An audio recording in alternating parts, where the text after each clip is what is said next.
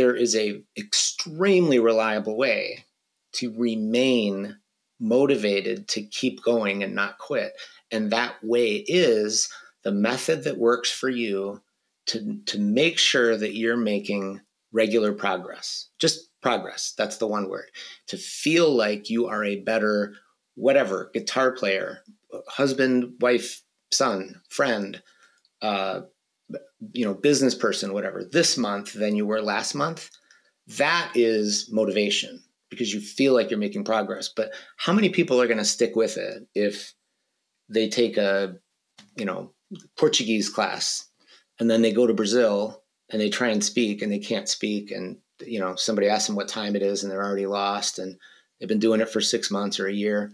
If they don't feel like they're making progress, they're just going to quit naturally. This didn't work, right?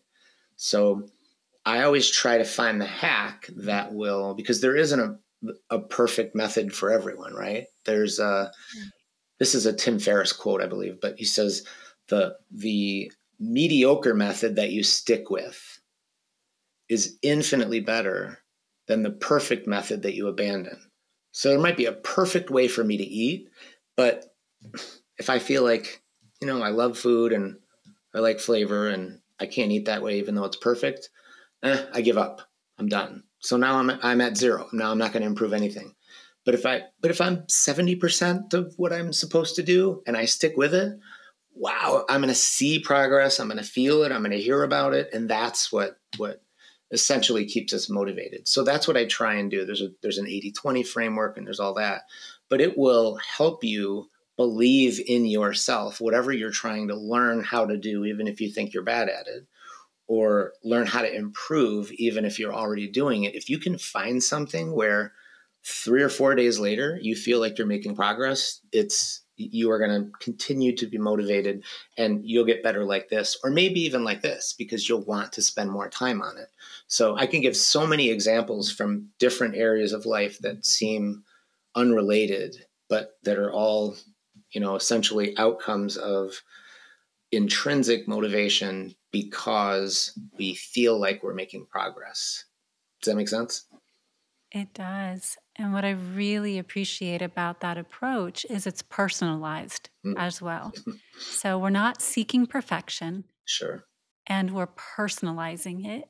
So it fits for me and my unique journey. Kind of going back to that unity does not mean uniformity, right? Right. We're seeking to be better together in many ways, because when we feel better, when we're striving toward what fits best for us, we can be internally motivated, but do it together in a way that uplifts us together. Absolutely. And this 80-20 approach kind of helps support that. For me, one method may be perfect in that 80-20 approach. Yeah. But it doesn't mean that now I have to go and make you, Steve, a little mini version of my perfect approach and say, well, it fits for me. It needs to fit for you because we're friends now. And so to support me, you have to do it the same way I'm doing it. Yeah. Yeah, that's a good point. That's why I think it isn't a one thing. It's a one.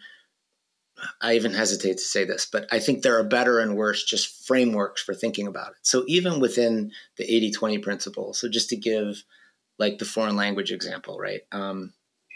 There are 250,000 words in the English dictionary. So I have a master's in business that I got while I was living and working in Japan.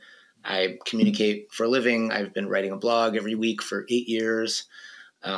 I study communication, right? And I'm a native English speaker, and I only use less than 1,000 words.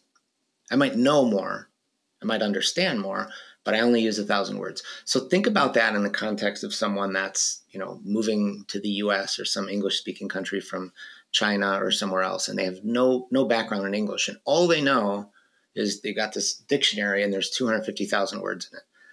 How daunting is that? But then they hear, if you literally know hundreds of words, the right ones for you in the context that you're going to be in, based on the people you're going to be talking to and the situations that you're going to be in and all of that, your persona, as long as they're relevant to that, what's the 80-20 of that? Your language ability will, I mean, even without me explaining how to do that, how to get the right content, how to practice it, how to train it, how to make sure even people with different learning styles can do this. Just that, how much less daunting is it